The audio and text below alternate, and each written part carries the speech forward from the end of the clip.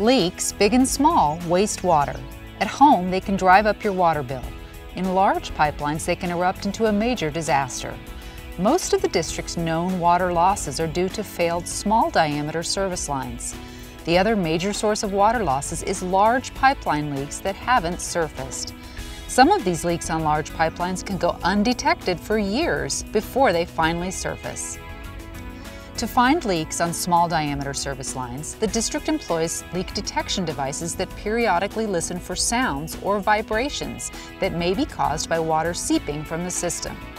Since 2004, the district has detected more than 1,600 underground leaks, saving an estimated 290 million gallons of water. To find leaks on large pipelines, the district manually surveys critical pipelines using sophisticated leak correlation equipment. But now, newer, more advanced technology is enabling the district to permanently monitor leaks on one of the community's older and most in-demand water lines located in the heart of the Las Vegas Strip.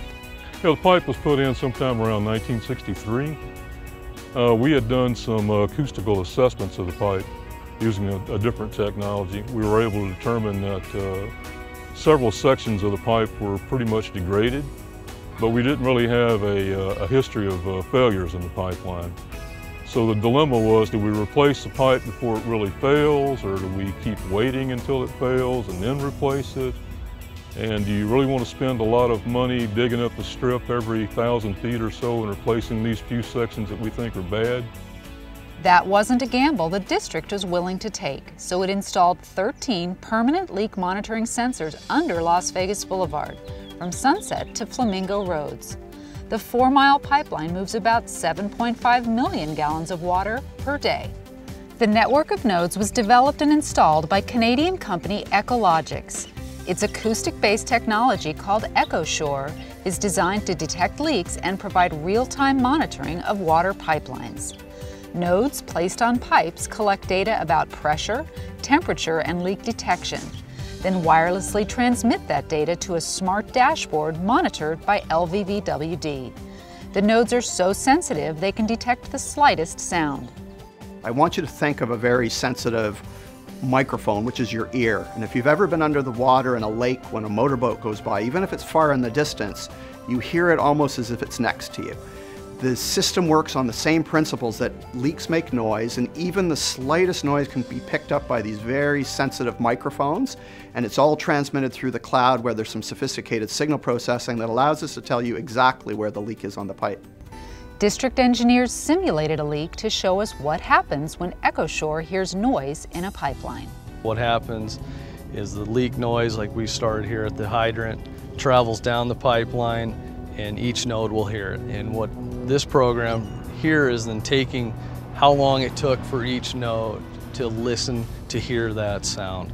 And this, based on a velocity in the pipeline, that's how it correlates where the leak noise was heard. The leak detection technology allows the water district to detect even the smallest leak at the onset and repair it before it turns into a catastrophic emergency. When this technology came along, it allowed us to think outside the box and said, you know, really, the pipes don't fail catastrophically all of a sudden. They fail by having a very small leak, which develops into a larger leak, which eventually develops into a sinkhole. So by having this technology, we're allowed to monitor the pipe on a continuous basis, detect those small leaks before they get to be big leaks, and then be able to schedule and act and make pinpoint repairs as needed. This allows us to extend the life of our pipe significantly by doing this. In addition to LVVWD's existing leak detection technology, the new system will help further the Valley's conservation efforts.